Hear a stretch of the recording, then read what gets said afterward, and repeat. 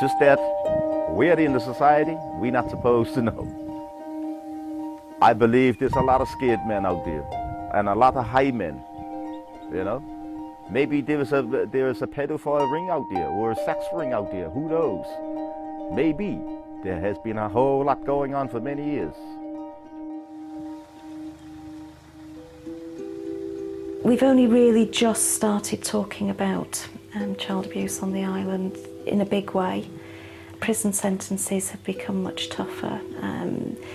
So while that sends the message that it's wrong and hopefully more people will come forward, it may also have the effect of making it more hidden. Because everybody is very close, related, you're very often speaking up about family and friends, so that gives St Helena specific problems when it comes to human rights. Lucy Faithful just scratched the surface. There's a lot of dark things that's happened and still happening here on the island today. Even in town, you know, you see young girls out nighttime, especially like tonight, Saturday night, you see young girls going out, and they're far under the age. And you know, it makes you wonder why they want to go out like that, or why their parents ain't got the responsibility in correcting them. Because after all, you're the parent, not the child.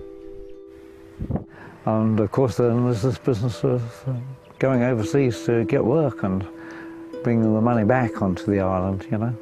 Often the man will go on his own, but then sometimes he'll go with his wife, and very frequently they'll leave the children behind, which is not a good thing at all.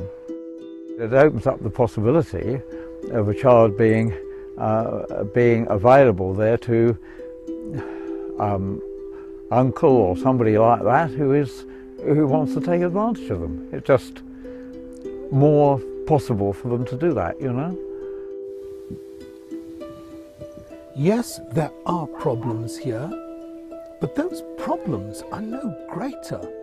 In fact, in some respects, very much less than in other parts of the world that you and I inhabit. England, Wales, Scotland, Ireland. Yes, there is criminality. Yes, there is the abuse of children and minors. But if you look honestly at the sort of problems that there are in some of the industrial cities of Britain, there are not the problems here that there are there. We ought to be very careful before jumping to conclusions or assisting with our shoulders a bandwagon that is rumbling along with perhaps undue assistance from some people.